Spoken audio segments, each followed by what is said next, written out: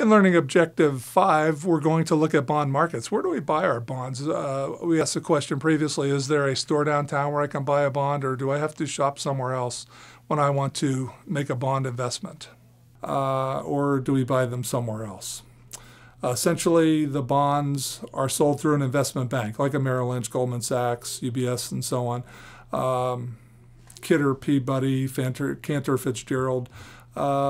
The bond market is the largest securities market in the world, even larger than the New York Stock Exchange. It's done over the counter electronically. No particular physical location where buying and selling occurs. We are hooked up through an electronic network, and we buy and sell bonds. Traders sell through this electronic transaction network. Not a very transparent market. In other words, in the old days, we could open up a Wall Street Journal and look at all the stock listings. Today you can get right in and look at any stock listing in near real time. Level 2 quotes in a lot of cases if you're an active trader, but bonds not so. Becoming more and more transparent. We can go to investinginbonds.com and find some prices. We can go to Trace, we can go to finra.org and see prices on the most active issues. So it's becoming more and more transparent, not quite there yet. We have to learn how to read a bond, how are bonds reported. A small list of bonds, of the most active bonds, are listed in the Wall Street Journal every day. In this case, it's a Ford Motor Credit Company bond, and this is symbol F. The next listing would be the coupon rate. In this case, it says 7.000, and that is 7%. The maturity on this Ford Motor Credit Company bond is October 1st, 2013, so that means, again, it was probably issued around 1983. Last price, 102.767. What does that mean? How do I read that? I thought bonds were about $1,000. Well, this is 102.767% of par, so we multiply that by 1,000 par value, and we get a price of 1027.67. So that's how we read that column. The last yield was 6.6%. Current yield is calculated by taking the coupon divided by the closing price on the bond. Estimated spread 217 basis points over the Treasury bond listed under UST. And that's known as the hot runner, on the run Treasury issue for the same term as your bond. If it's a 30-year bond, it would be the 30-year hot run bond. If it's a 10-year bond, it would be a 10-year hot run bond at the U.S. Treasury listing. And the estimated volume for the Ford Motor Credit bond, $629,917,000. So that volume that's listed there is in thousands of dollars. So be careful. It's not $629,000 of bonds, $629 million of Ford Motor Credit bonds issued in the day.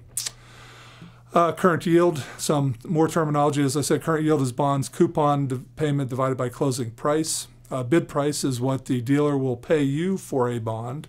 Bid and ask spread, the securities dealer will play the bid-ask spread, and that's how they make their money. The ask price is what a dealer wants for a bond, so that's what you will have to pay should you want to buy a bond from a bond dealer.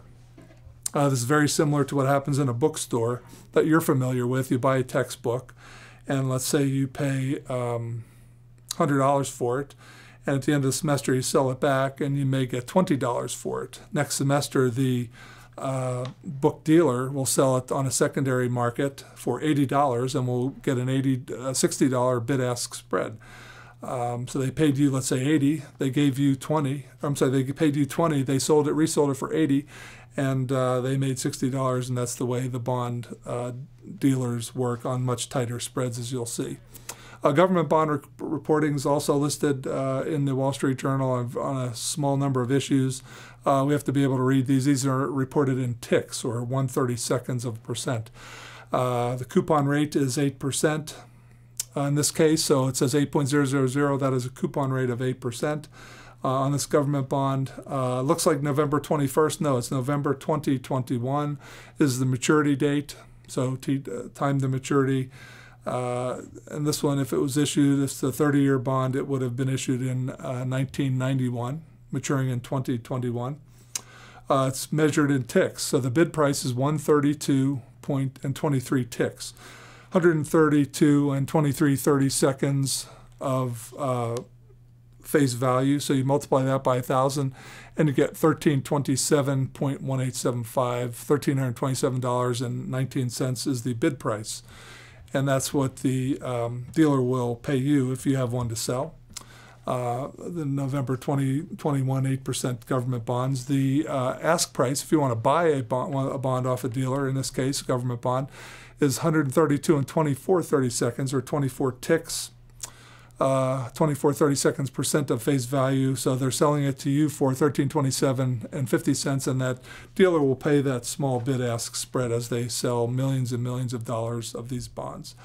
Down 12 ticks on the day, or 12 30-seconds of percent, or 0.375% of face value, and the yield to maturity is 5.14%, YTM.